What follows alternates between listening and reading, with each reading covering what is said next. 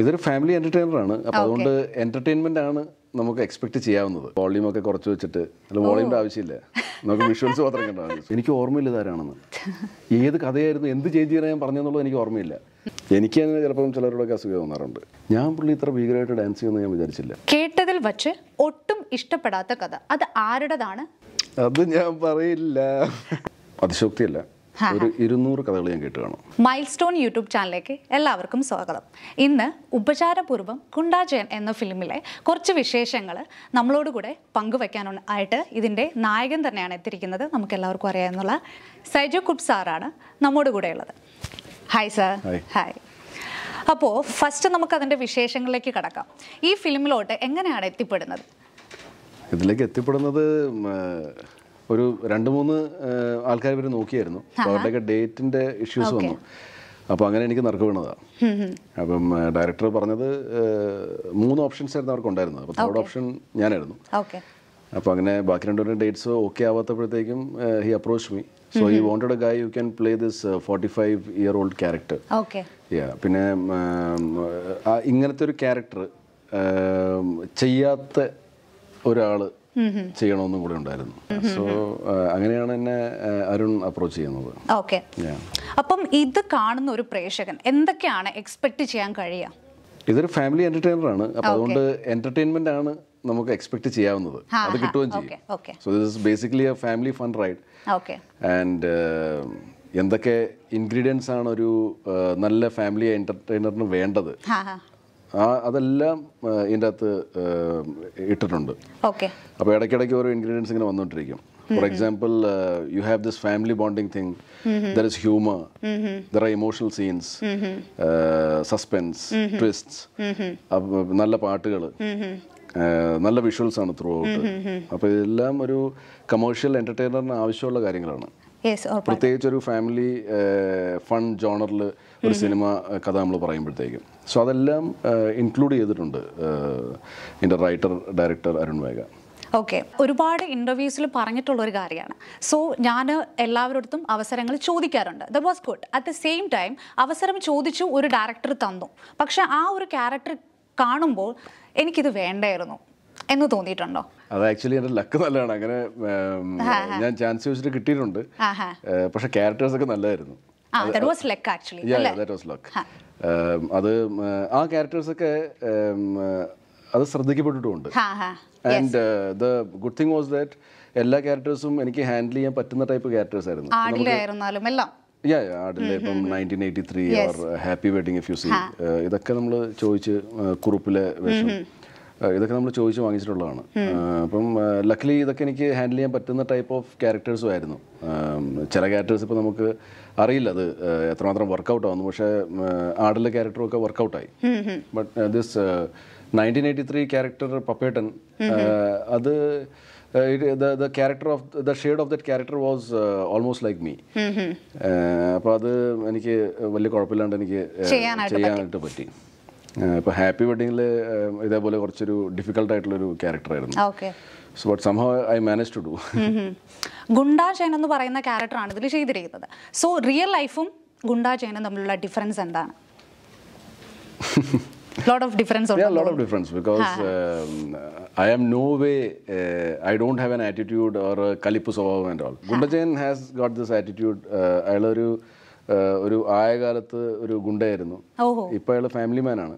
പക്ഷെ അയാളുടെ ഒരു ഷോർട്ട് ടെമ്പേർഡ് സ്വഭാവമുണ്ട്. ആ ഷോർട്ട് ടെമ്പർ ഒന്നും എനിക്കില്ല.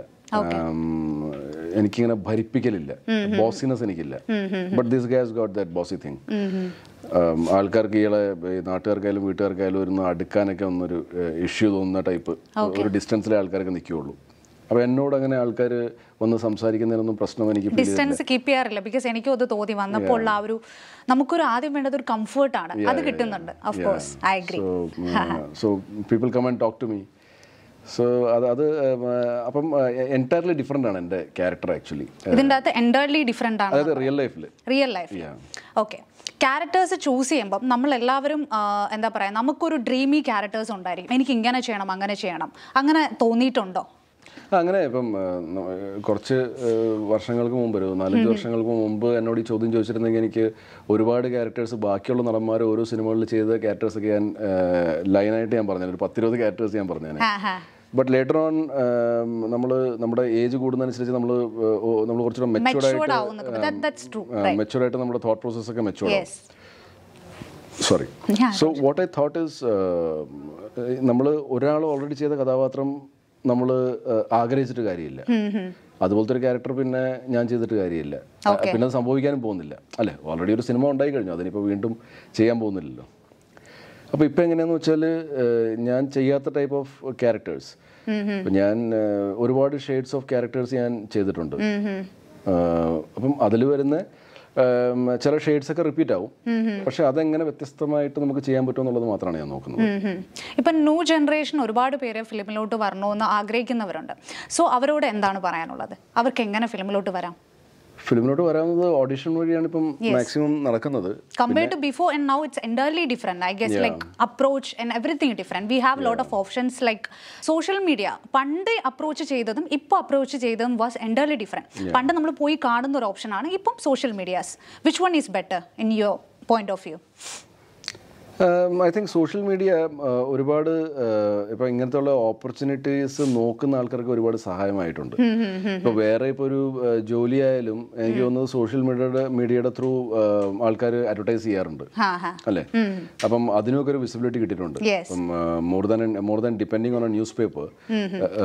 നമ്മൾ ന്യൂസ് പേപ്പർ ഓഫ് കോഴ്സ് നമ്മൾ വായിക്കുന്നുണ്ട്, അത് കൂടാണ്ട് നമുക്ക് ഇങ്ങനത്തെ ഒരു സാധനവും കൂടെ വന്നിട്ടുണ്ട്. ഇപ്പോൾ ഓഡിഷൻ കോൾസ് ആയാലും ഒക്കെ നമ്മൾ ഫേസ്ബുക്കിലും ഇൻസ്റ്റയിലൊക്കെ നമ്മൾ കാണാറുണ്ട്.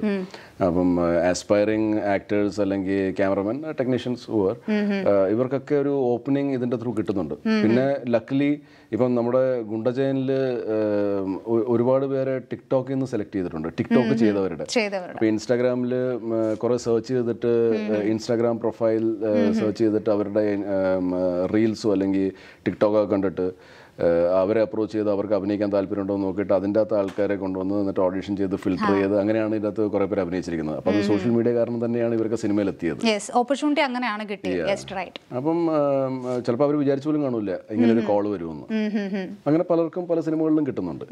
So social media is definitely. പിന്നെ social media one more thing is that നമ്മൾ നമ്മുടെ സിനിമകളെ പറ്റി റിലീസിംഗ് ഡേറ്റ് ഒക്കെ നമ്മൾ അനൗൺസ് ചെയ്യുന്നതും നമ്മുടെ ഇൻ്റർവ്യൂസ് നമ്മൾ പോസ്റ്റ് ചെയ്യുന്നതും ഇതൊക്കെ നമ്മുടെ സിനിമകളുടെ വിസിബിലിറ്റി ഒരുപാട് കൂട്ടുന്നുണ്ട്. So definitely social media is one big thing. ഇപ്പോൾ ഒരു ഇമ്പോർട്ടൻ്റ് ആണ് ഫിലിം ഇൻഡസ്ട്രി ആയിട്ട് നോക്കുമ്പോൾ social media was like and lot of influence അവിടെ നിന്ന് വരുന്നുണ്ട്. That was true. എങ്ങനെയായിരുന്നു സെറ്റിലെ എക്സ്പീരിയൻസ്? ഭയങ്കര എൻ്റർടൈനിങ് ആയിരുന്നു ആക്ച്വലി. ഒരുപാട് ആൾക്കാരും ഇപ്പോൾ നമ്മൾ കോവിഡിൻ്റെ ഒരു കാലഘട്ടം തുടങ്ങുന്നതിന് മുമ്പ് ഷൂട്ട് ചെയ്തതാണ്. അപ്പം നമുക്ക് അത്യാവശ്യം നല്ല ക്രൗഡ് ഉണ്ടായിരുന്നു. May be most of the days we had around 150 people on the set. കല്യാണം ബാക്ക്ഗ്രൗണ്ടിലാണല്ലോ നമ്മൾ സിനിമ പറയുന്നത്. അപ്പം ഗസ്റ്റ് ആയിട്ടൊക്കെ വരുന്ന ആൾക്കാരൊക്കെ ആയിട്ട് ഒരുപാട് ക്രൗഡ് ഉണ്ടായിരുന്നു. പിന്നെ നമുക്ക് lot of entertaining actors, our on and of camera ഭയങ്കര എൻ്റർടൈൻമെൻ്റ് ആണ്. ജോണി ആന്റണി ചേട്ടനായാലും ജാഫർ ഇടുക്കി ആയാലും സാബു പറയണ്ടല്ലോ, ലൈക്ക് ഉണ്ടായിരുന്നവരോടുമായിട്ടുള്ള കെമിസ്ട്രി നമുക്ക് പറയണ്ടല്ലോ. ഫ്രണ്ട്ലി വൈബ് ആയിരുന്നു അവരോട്. So already V are friends. And ഇവരുടെ ഈ ഓൺ സ്ക്രീൻ കോമഡി മാത്രമല്ല, ഇവര് റിയൽ ലൈഫിലും ഒരുപാട് ജോക്സ് ഒക്കെ പറയുന്ന ആൾക്കാരാണ്. അവരെന്ത് എക്സ്പീരിയൻസസ് പറഞ്ഞാലും അതിലൊരു ഫ്ലേവർ ഓഫ് ഹ്യൂമർ ആഡ് ചെയ്തിട്ട് പറയുന്ന ആൾക്കാരാണ്. So it was entertaining. And people who knew how to sing and all, like എൻ്റെ സിസ്റ്ററായിട്ട് അഭിനയിച്ച ശൈലജ ഓർ ശബരീഷ് വർമ്മ, ഇവരൊക്കെ നല്ല സിംഗേഴ്സ് ആണ്. ലൈക്ക് ശബരീഷ് വർമ്മ സോങ്സ് ഒക്കെ പാടി തന്നിട്ടുണ്ടായിരിക്കും. ഡെഫിനറ്റ്ലി പാടി തന്നു വെച്ചാൽ അങ്ങനെ നമുക്ക് എന്താണ് ഒരു പാട്ട് പാടി എന്ന് പറഞ്ഞിട്ട് അങ്ങനെയല്ല. ഓരോ നമ്മളിങ്ങനെ സംസാരിച്ചുകൊണ്ടിരിക്കുമ്പോഴത്തേക്ക് ഒരു പാട്ട് ഒരു സിറ്റുവേഷനിലൂടെ നടക്കുന്ന കാര്യങ്ങൾ മനസ്സിലായി. ഓക്കെ. പിന്നെ ഈ പടത്തിൽ കെമിസ്ട്രി ഞാൻ പറഞ്ഞല്ലോ ഫാമിലി ഓറിയൻറ്റഡ് ആണ് എന്ന് പറയുന്നു. നമുക്ക് പരിചയമില്ലാത്ത ആളുകൾ ഇതിൻ്റെ അകത്ത് ഉണ്ടായിരിക്കും, ന്യൂ കമേഴ്സ് ആണ് ആക്ട് ചെയ്ത്. അവരുമായിട്ടുള്ള എക്സ്പീരിയൻസ് എങ്ങനെയായിരുന്നു? നല്ല എക്സ്പീരിയൻസ് ആയിരുന്നു. ഒരു ഭയങ്കര ടാലൻറ്റഡ് ആയിട്ടുള്ള ആൾക്കാരെയാണ് സെലക്ട് ചെയ്തിരിക്കുന്നത്. എല്ലാവരും ഭയങ്കര പെർഫോമൻസ് ആയിരുന്നു. we would never get a feel that all these people are facing the camera for the first time. ആണെന്നുള്ളൊരു feel വന്നിട്ടില്ല അല്ലേ? അത് മൂവി ക്യാമറ ആദ്യമായിട്ട് ഫേസ് ചെയ്യാമെന്ന് നമുക്ക് ഒരിക്കലും തോന്നുന്നില്ല. അത്രയും എനിക്ക് തോന്നുന്നു അതിൻ്റെ ഒക്കെ ഒരുപാട് ഈ നമ്മുടെ മൊബൈൽ ക്യാമറയൊക്കെ ഒരുപാട് ഗുണം ചെയ്തിട്ടുണ്ട് ഓരോ ആസ്പയറിങ് ആക്ടേഴ്സിൻ്റെ ലൈഫിൽ. ഡെഫിനറ്റ്ലി. ബിക്കോസ് ഞാനൊക്കെ വരുന്ന സമയത്ത് അന്ന് മൊബൈൽ ക്യാമറ ഒന്നുമില്ല. സോ നമ്മൾ ഒരിക്കലും ക്യാമറ വെച്ച് നമ്മൾ സ്വന്തമായിട്ട് റെക്കോർഡ് ചെയ്യാനുള്ളൊരു ഓപ്പർച്യൂണിറ്റി മുമ്പില്ല. ഇപ്പോൾ ഒരു 2006-07 ആ സമയത്തൊക്കെ പിന്നെ മൊബൈലിൽ ക്യാമറാസ് വരാൻ തുടങ്ങി. പിന്നെ ആൾക്കാർ മൊബൈലിൽ സിനിമ വരെ എടുത്ത് തുടങ്ങിയിട്ടുണ്ട്. അപ്പോൾ നമുക്ക് നമ്മുടെ മൊബൈലിൽ അത് ഓൺ ചെയ്ത് വെച്ചിട്ട് നമ്മൾ എന്തെങ്കിലുമൊക്കെ നമ്മൾ ഡയലോഗ്സ് പറയുന്നു, ആക്ട് ചെയ്ത് നോക്കുന്നു. അപ്പോൾ അങ്ങനെ ഈ കാലഘട്ടത്തിൽ വരുന്ന ആക്ടേഴ്സിന് ഒരുപാട് ഗുണം ചെയ്തിട്ടുണ്ട് ഈ മൊബൈൽ ക്യാമറാസ്. ശരിയാണ്, കൂടുതൽ ഒരുപാട് ഗുണം ചെയ്തിട്ടുണ്ട് അവർക്ക്. പക്ഷെ യൂസ് ചെയ്യുന്ന അനുസരിച്ചിരിക്കുമല്ലേ നമ്മളത് എങ്ങനെ, how to use that was very important I guess. അരക്കലബു അതിനെ പറ്റി ഒന്ന് പറയാമോ? ആ ഒരു അതിലോട്ട് എങ്ങനെയാണ് എത്തിപ്പെട്ടത്? എന്താണ് കേൾക്കേണ്ടത്? ആ ഒരു ക്യാരക്ടർ അതിലേക്ക് വേണ്ടി എന്തെങ്കിലും changes കൊണ്ടുവന്നിട്ടുണ്ടോ compared to this and അതുമായിട്ട് എന്തെങ്കിലും entirely difference ഉണ്ടോ? No, this Gundajan is extremely different from Arakalabu. ഒരു രീതിയിൽ ഒരു ഷെയ്ഡ് പോലും അറക്കലബുവിന്റെ ഗുണ്ടജാനിലില്ല. Gundajan is an extremely different character and a person. Arakalabu, in fact, I was not the choice for Arakalabu, as you asked, that how did I get into the movie. അത് എൻ്റെ സുഹൃത്ത് വിജയബാബുവാണ് produce ചെയ്തത്. അദ്ദേഹത്തിനോട് ഞാൻ പറഞ്ഞു, നിങ്ങളുടെ അടുത്ത സിനിമയിൽ ഒന്ന് എന്തെങ്കിലും പരിപാടി ഉണ്ടെങ്കിൽ ഒന്ന് പറയണമെന്ന്. അങ്ങനെ അത്രേ ഉള്ളൂ അല്ലേ? നമുക്ക് ചോദിക്കണം, നമ്മൾ ചോദിക്കണം, അത്രേ ഉള്ളൂ. ജോലിയല്ലേ? അത്രേ ഉള്ളൂ. അപ്പം it's part of our life. Yes, of course. അല്ലേ? അപ്പം നമ്മൾ ചോദിച്ചു. അങ്ങനെയാണ് പിന്നെ മിഥുൻ എന്നെ കാസ്റ്റ് ചെയ്യുന്നത്. സോ എനിക്ക് ബാക്കി ഇപ്പോൾ നമ്മൾ ഏത് സിനിമ ചെയ്താലും നമുക്ക് ചിലപ്പോൾ ഇങ്ങനത്തെ ഒരാളെയൊക്കെ നമ്മൾ കണ്ടു കാണും, അല്ലെങ്കിൽ ഒരു റെഫറൻസ് ഒക്കെ നമുക്ക് വേണമെങ്കിൽ ഉണ്ടാക്കിയെടുക്കണം. But അറക്കലബ് was entirely different. എനിക്ക് അതിന് ഒരു റെഫറൻസ് ഇല്ലായിരുന്നു. ഇങ്ങനത്തെ ഒരാളെയും കണ്ടിട്ടില്ല. അത് പിന്നെ ഞാൻ തന്നെ ആ ഒരു ഷൂസിലേക്ക് കയറി ചെല്ലുമായിരുന്നു അറക്കലബിൻ്റെ. There was lot of help from Mithun and Jayasurya. So they use to help me. എന്താണ് എക്സ്ട്രാ എന്ത് ഇംപ്രൊവൈസേഷനൊക്കെ ചെയ്യണം എന്നുള്ളതൊക്കെ അവർ ഒരുപാട് ഹെൽപ്പ് ചെയ്തു. സോ അങ്ങനെ അറക്കലബ് വാസ് ബിൽഡ്. ഓക്കെ, അപ്പം നമ്മൾ ഗെയിംസിലോട്ട് പോവുകയാണ്. ഗെയിംസ് എന്ന് പറയുന്നത് എസ് ഓർ നോ. ഞാൻ ചോദിക്കുന്ന ക്വസ്റ്റ്യന് എസ് പറയാം, നോ പറയാം, അപ് ടു യു. ഞാൻ ചോദിക്കുന്ന ക്വസ്റ്റ്യൻ ട്രൂത്ത്ഫുൾ ആയിട്ട് പറയുക എന്നാണ് നമ്മൾ എക്സ്പെക്ട് ചെയ്യുന്നത്. അപ്പോൾ സ്റ്റാർട്ട് ചെയ്യാം. ഓക്കെ, ടിക്കറ്റ് ഇല്ലാതെ TTE പറ്റിച്ച് യാത്ര ചെയ്തിട്ടുണ്ടോ? നോ. ഓക്കെ. റൊമാൻറ്റിക് അല്ലെങ്കിൽ ഹോട്ട് സീന് എല്ലാവരും ഉള്ളപ്പോൾ കാണാതെ ആരും ഇല്ലാത്ത സമയത്ത് കണ്ടിട്ടുണ്ടോ? യെസ്. ഓക്കെ, അതെന്താണത് പറഞ്ഞാൽ കൊള്ളാം പറയാൻ. ഏത് ഫിലിമാണ്? ഇല്ല, അതെനിക്ക് പടത്തിന്റെ പേരൊന്നും ഓർമ്മയില്ല. പണ്ട് ദൂരദർശനിൽ ഫ്രൈഡേ നൈറ്റ് ഇംഗ്ലീഷ് പടങ്ങൾ വരുമായിരുന്നു. അപ്പോൾ അത് അച്ഛനമ്മയൊക്കെ ഉറങ്ങിയതിന് ശേഷം രാത്രി 10 മണിക്ക് അങ്ങോട്ട് ടെലികാസ്റ്റ് ചെയ്തോണ്ടിരുന്നത്. അപ്പൊ അന്നൊക്കെ നേരത്തെ എല്ലാവരും ഉറങ്ങുമല്ലോ. എല്ലാവരും ഉറങ്ങും. അപ്പം വോളിയം ഒക്കെ കുറച്ച് വെച്ചിട്ട്, അല്ല വോളിയമിന്റെ ആവശ്യമില്ല, നമുക്ക് വിഷ്വൽസ് മാത്രം കണ്ടു. കണ്ടിട്ടുണ്ട്. Okay, fine. മലയാളം ഫിലിം ഇൻഡസ്ട്രിയിൽ അസൂയക്കാർക്ക് പഞ്ഞമില്ല എന്ന് പറയുന്നത് നിഷേധിക്കുന്നുണ്ടോ? പഞ്ഞമില്ല എന്നുള്ള എൻ്റെ സ്റ്റേറ്റ്മെന്റ് പ്രശ്നമാണ്. ആൾക്കാർ കാണുമായിരിക്കും. സോ യെസ് ഓർ നോന്റെ ഇടയ്ക്ക് എന്തെങ്കിലും ഉണ്ടെങ്കിൽ അത് അങ്ങനെ ഒരു ഓപ്ഷൻ ഇല്ല. അതാണ് പ്രശ്നം. Like yes or no. Yes ഉണ്ട്. ഓക്കെ.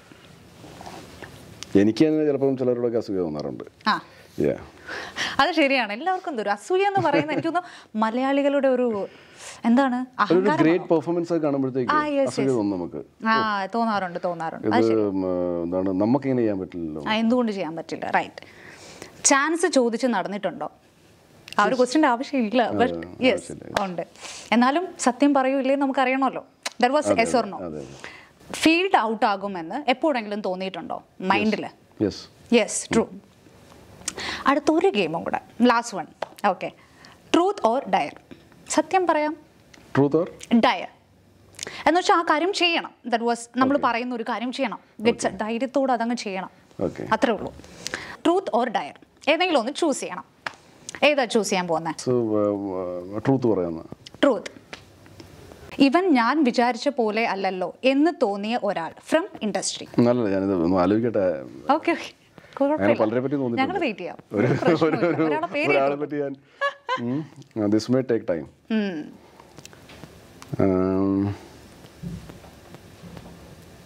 എനിക്ക് നമ്മുടെ സിജു വിൽസനെ പറ്റി തോന്നിയിട്ടുണ്ട്.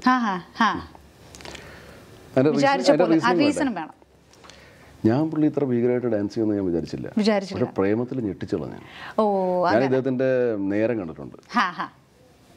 അപ്പം അതിൻ്റെ ഒപ്പം പെർഫോമൻസ് ഒക്കെ ഇഷ്ടപ്പെട്ടു. പക്ഷെ പ്രേമത്തിൽ ഞെട്ടിച്ചളഞ്ഞു. അത് പ്രതീക്ഷിച്ചില്ല. ഇല്ലില്ല. അതേപോലെ നിവിൻ പോളി അതിൻ്റെ ഡാൻസ് ചെയ്ത് ഞെട്ടിച്ചളഞ്ഞു. കാണുമ്പോൾ നമുക്കൊരു അപ്പിയറൻസ് തോന്നും ഇവർക്ക് ഡാൻസ് ഇത്രേ അറിയാവൂ എന്നൊരു തോട്ട് ഉണ്ടായിരുന്നു. അത് ചേഞ്ച് ആയി. Good. Next, truth or Dyer? Choose. Need to choose one. Truth. Again truth. Dyer എടുക്കുന്നില്ല, ഒന്ന് എടുക്കണം. ഓക്കെ. ആഗ്രഹിച്ചിട്ടും കിട്ടാതെ പോയ റോൾ? ആഗ്രഹിച്ചിട്ടും കിട്ടാതെ പോയ റോള് പലതും ഉണ്ട്.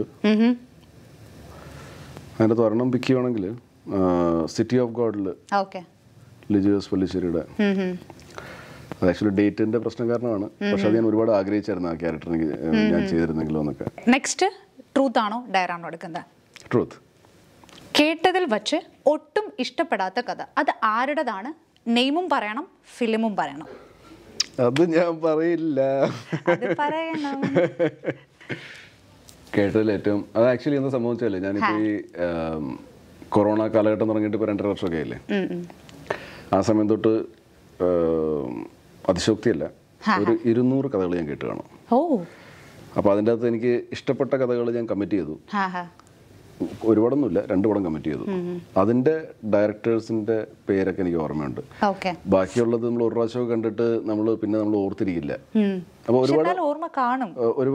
ഒരുപാട് മോശം കഥകളും ഉണ്ടായിരുന്നു. അപ്പോൾ ഒരു ഓക്കെ, ഞാൻ പറയുകയാണൊരു മിസ്റ്റർ ബിജു. ഇത് ഭയങ്കര ഇന്റലിജന്റ് ആയിട്ടുള്ള ഒരു ആൻസർ ആയിരുന്നു. എനിക്ക് ഓർമ്മയില്ല, അതുകൊണ്ടാണ്. എക്സ്പീരിയൻസ് ആയിട്ടുള്ള ഒരാളത് പറയാലോ. ഇല്ല, എക്സ്പീരിയൻസ് ഉള്ള ആൾക്കാരൊക്കെ ആക്ച്വലി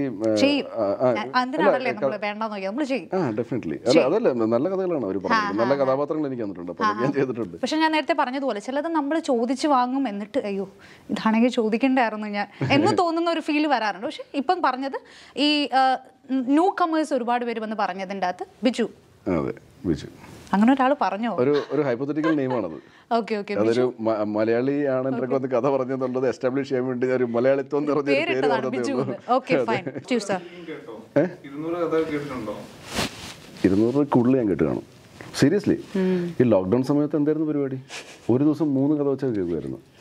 ഒന്ന് ഫോണിൽ കൂടെ 2 എൻ്റെ ഓഫീസിലിരുന്ന് ഉച്ചയ്ക്കും പറഞ്ഞു, ഉച്ച കഴിഞ്ഞിട്ടാണ്. അതൊന്നും ചെയ്യാനില്ലല്ലോ. പക്ഷെ ഒരുപാട് സ്റ്റോറീസ് കേൾക്കാനുള്ള ഒരു ഇത് കിട്ടിയില്ലേ, സ്പേസ് ടു ലിസൺ. അത് കിട്ടി, പക്ഷെ നമ്മുടെ ഇത് മരവിച്ചു പോകും നമ്മൾ. പിന്നെ ഈ ചില സാധനമൊക്കെ എനിക്ക് ഇഷ്ടപ്പെട്ടിട്ടുണ്ട്. ഈ സാധനം ഒന്ന് ചേഞ്ച് ചെയ്താൽ നമുക്ക് നോക്കാമെന്ന് ഞാൻ പറയും. ഇവർ ആ സാധനം ചേഞ്ച് ചെയ്തിട്ട് തന്നെ വിളിക്കും. എനിക്ക് ഓർമ്മയില്ല ഇതാരാണെന്ന്, ഏത് കഥയായിരുന്നു, എന്ത് ചേഞ്ച് ചെയ്യാൻ ഞാൻ പറഞ്ഞെന്നുള്ളത് എനിക്ക് ഓർമ്മയില്ല. അത് ഭയങ്കര ഡിഫിക്കൽട്ടാണ്. മറ്റേത് ഞാൻ റിജക്ട് ചെയ്ത് ഓക്കെ, അത് കഴിഞ്ഞു. മറ്റേ ഇവർ തിരിച്ചു വരുമ്പോഴേ എനിക്ക് ഓർമ്മയില്ല. ഉപചാരപൂർവ്വം ഗുണ്ടാജയൻ എന്ന് പറയുന്ന ഫിലിം ലേറ്റ് ആവാൻ എന്താണ് കാരണം? കാരണം ലൈക്ക് അത് കൊറോണ ഇഷ്യൂസും മറ്റു കാര്യങ്ങളും ബാധിക്കുന്നുണ്ടോ? ഡെഫിനറ്റ്ലി. ഇത് നമ്മൾ തിയേറ്റേഴ്സിൽ തന്നെ ഇത് ഇറക്കണമെന്നുള്ളൊരു ഇതായിരുന്നു. നമ്മുടെ ടീമിന് മൊത്തം തിയേറ്ററിൽ തന്നെ ഇത് വരണം. ചില തിയേറ്ററിൽ എൻജോയ് ചെയ്യാൻ പറ്റുന്ന ഒരു സിനിമയാണ്, തിയേറ്ററിക്കൽ എക്സ്പീരിയൻസ് ആണ് ഈ സിനിമ. അപ്പോൾ അതിനുവേണ്ടി നമ്മൾ വെയിറ്റിംഗ് ആയിരുന്നു. പിന്നെ OTT പ്ലാറ്റ്ഫോം ഉണ്ടായിരുന്നിട്ട് എന്തുകൊണ്ട് നമ്മൾ ലൈക്ക് തിയേറ്റർ ചൂസ് ചെയ്യാനുള്ള ഒരു മെയിൻ കാരണം? ബിക്കോസ് തിയേറ്ററിക്കൽ എക്സ്പീരിയൻസ് ആണല്ലോ സിനിമയുടെ ഹൈറ്റ്സ് ആണ് തിയേറ്ററിക്കൽ എക്സ്പീരിയൻസ്. അതൊരു ഒരു മാജിക് വേറെയാണ്. ഇത്രയും പേരുടെ കൂടെ നമ്മളിരുന്ന് കാണുന്നത്. ഈവൻ ഇഫ് ഇപ്പോൾ 50% ഓക്യുപ്പൻസി ഉള്ളെങ്കിൽ തന്നെ 50% ഉണ്ടല്ലോ, ഇത്രയും പേരുടെ കൂടെ ഇരുന്നല്ലേ നമ്മൾ കാണുന്നത്. നമുക്കിപ്പോൾ നമ്മുടെ വീട്ടിലൊരു ഹോം തിയേറ്റർ ഉണ്ടെങ്കിൽ നമുക്ക് മാക്സിമം 10-15 പേര് നമുക്ക് ഇത് ചെയ്യാൻ പറ്റും. അപ്പം നമുക്കൊരു 50 പേര് പോലും കാണൂലല്ലോ നമ്മുടെ വീട്ടിൽ സിനിമ കാണാൻ വേണ്ടിയിട്ട്. അപ്പോൾ ആ ഒരു ആംബിയൻസിലിരുന്ന് സിനിമ കാണുന്നത് അതൊരു വേറെ ഇത് തന്നെയാണ്. വിഷ്വൽ എഫക്ട്സും മറ്റു കാര്യങ്ങളും കൂടുതൽ വേണമെന്ന് ആഗ്രഹിക്കുന്നു. At the same time experience was very important. Like huge പീപ്പിളിൻ്റെ കൂടെ ഇരുന്ന് കാണുമ്പോൾ അവരുടെ എൻകറേജ്മെന്റ്. സോ അത് it will be take some time. That was okay, wait ചെയ്യാന്ന് പറഞ്ഞിരിക്കുകയാണ്. Yes, and anyway, thank you so much for coming, and God bless you, and all the best for like in filmine ella crew members inum all the best for my sake, my channel sake. Thank you so much, sir. Thank you.